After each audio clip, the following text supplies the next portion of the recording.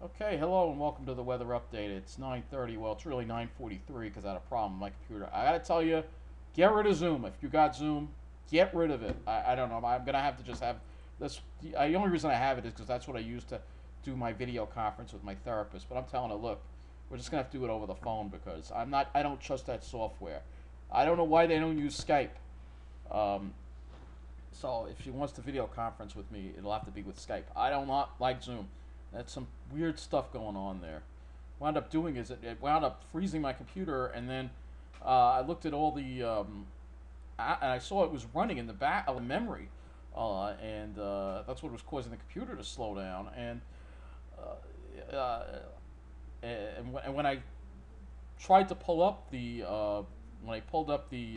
task manager, all of a sudden I lost my screen resolution, and even after I ended the Zoom application, I couldn't get it back the way it was. The option wasn't there. I had to restart the whole computer. I got everything's back to normal. Zoom was doing something. It was spying on me.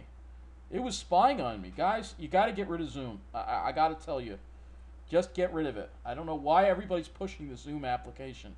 There's some real corruption, conspiracy.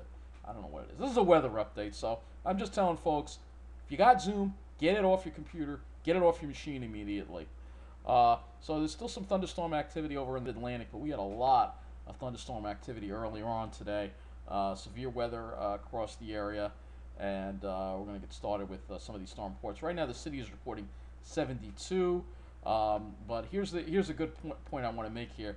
This it's still 80 degrees outside my window, so it's just like 10 degrees warmer, 10 to 20 degrees. I mean, it was over 100 today in that alley outside my window, and that's why it's so hot because can't get fresh air. It's an oven out there, so that air conditioner has to work that much harder, and it's an 8,000 BTU air conditioner, by the way. Um, so let's take a look at the storm reports first of all. These are the storm reports. This is from the whole bunch of these. So lots of reports of hail in Bergen County, 1 inch, 1.725 inch in Hasbrook Heights, Lodi, Paramus. A 60-mile-an-hour wind gust at Hasbrook Heights in Bergen County. 1.75 inch hail in Moonachie in Bergen County. So Jersey got slammed. 43-mile-an-hour wind gusts at St. George and Staten Island. A flash flood in Bogota, Bergen County, New Jersey. Multiple streets and vehicles flooded. Hail in Fairlawn. 1 inch hail in Glen Rock. Flash flood in Roselle, Union County, New Jersey. More hail in Bergen County. A flash flood in Garfield. River Road is flooded with multiple stranded vehicles. Thunderstorm wind damage in Ridgewood in Bergen County. 48-mile-an-hour wind gust in Mamaroneck. Flash flood in River Edge in Bergen County. Mamaroneck marine wind thunderstorm of 71 mile an hour. 71-mile-an-hour gust at Mamaroneck. That's southern Westchester. 59-mile-an-hour wind gust at Laddingtown. That severe thunderstorm went just to our north. I do a video which I'll get around to posting of what it looked like today. But wow, what incredible! And we still have to go over the storm reports from the other office. Hopefully, they'll have them available. And they don't. So, we'll have to look for them. They always make them hard, don't they? You can load the computer is still being very slow. That Zoom really screwed everything up. Guys, you got to get rid of that. I can't tell you enough. You got to get rid of that. Get rid of Zoom. It's spyware. All right. Okay, I'll have to go look because they don't seem to have a. I have to go into look at the text. Typical Mount Holly. They don't put a link up. Something that always annoys me with them. Local storm report. Let's see what we got here.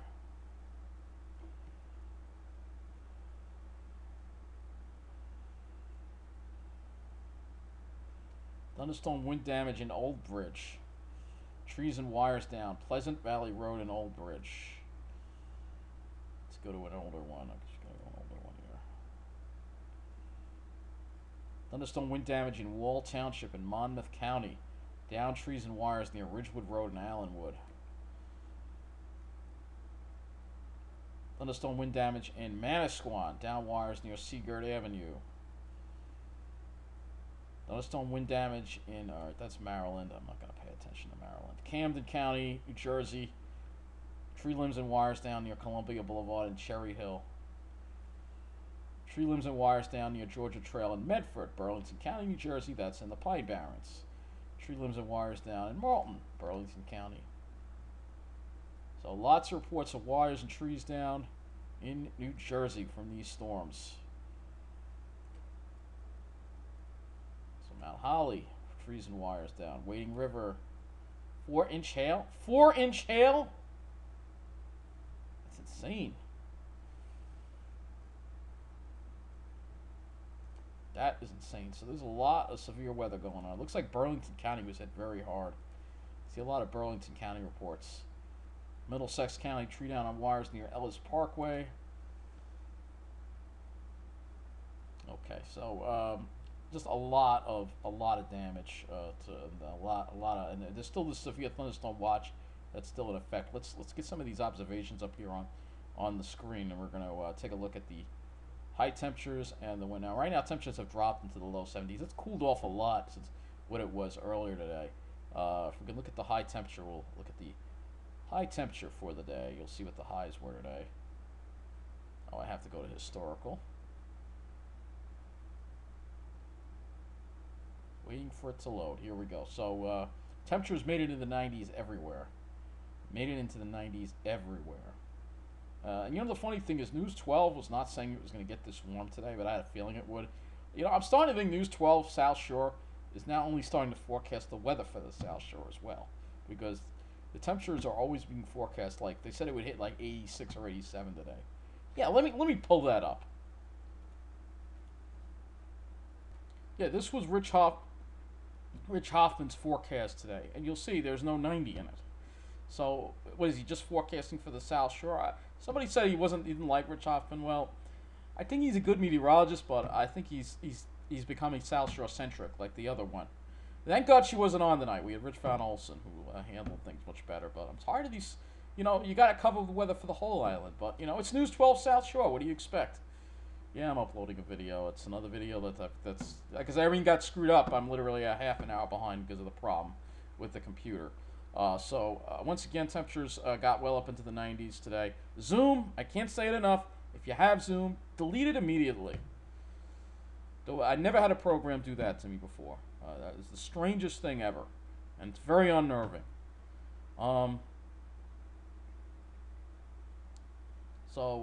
Looks like we got some mid-90s here. Mid-90s, 100-degree reading.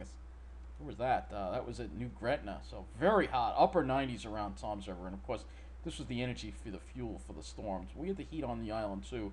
But then the temperature dropped quite drastically.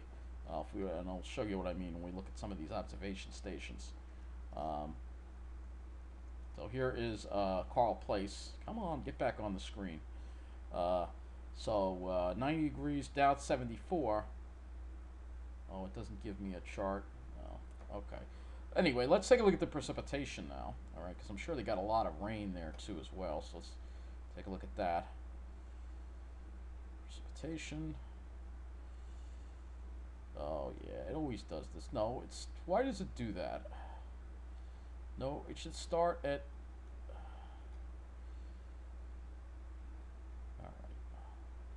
So not much rain on the island today. You can see not much. The North Shore got hit by that cell, so they got a quarter of an inch. The severe weather was mostly to our west and our north. The city looks like they got a half an inch, 1.06 in New Rochelle there. But just north of there, hardly anything. So it's very localized. Jersey got hit very hard, though. We got a 2.89 at Teterboro. Wow. That's Teterboro? That's Teterboro Airport. 2.89 inches. So this whole area here got hit very hard by that cell that popped up over Middlesex County and Edison and kind of worked its way northeastward. And you can see 1.05 at Edison. Let's see what Tom's River did. Oh, look at that. A reading of 2.01 at Forked River. Otherwise, 0.83, 0.70, 0.89 at Whiting. We head further west. We see 1.26 in the Pine Barrens somewhere there. 1.79. 2.95 at Hamilton. 1.88. So some really bad storms. Over here, look at this area too. Mount Holly, 1.81, 2.53. So they really got dumped on in this area here. Some of the Philadelphia suburbs really got dumped on. Over 2 inches of rain. Look at that at 3.27. And it's because these weren't moving that fast. So, you know, once they hit, they kind of stuck around for a while. We could have used some of that rain. Look at Atlantic City. They got a lot too. 2.13 in looks like New Gretna. 1.31 at the airport. 1.08 at Atlantic City itself. 1.88 in Hamilton. 1.24 in Egg Harbor City. So wow, good amount of rain out there for Jersey. But we didn't really get into it, unfortunately. But we have chances for rain coming up. We're going to talk about that as we get into the forecast, I guess. So let's get to it. I would like to show you some pictures of some of the storm damage. Let's see if there is any. Let's see if there is. Sometimes they have it on Tom's River Patch, but probably not. Let's see. Tom's River Patch. Alright, severe 27,000 lost power from the thunderstorms. Let's see what we got here. Let's see if there were any pictures. There's some of the clouds. Ping pong size hail. Wow. So, a lot of power outages though. So I guess we'll look at that and then we'll get to the forecast. I can't find any pictures, and like I said, I don't know where they are. So they're somewhere, but I'm not going to go looking for them. We're just looking at the weather right now. So, wow, we got a lot of outages in the Mid-Atlantic here. Mid-Atlantic, Maryland's got 24,324, and then that's followed by Pennsylvania, 12,996. New Jersey's down to 5,759, so we'll go look at New Jersey, see which areas are impacted the most. Ocean, Burlington, and probably up here, yeah, Passaic, Bergen County, really something with those storms. Let's go and take a look at Pennsylvania and or Maryland. Maryland is hardest hit, so we'll look at see what areas are impacted in Maryland. Though I don't really talk much about the weather in Maryland, but they're Baltimore, Queen Anne's. This is bad over here. So what a mess over here it is. So let's go take a look at the models, and we'll see what's going to be happening now, because we got some changes that coming as far as the possibility of a good soaking rain. So let's first start with the upper air here.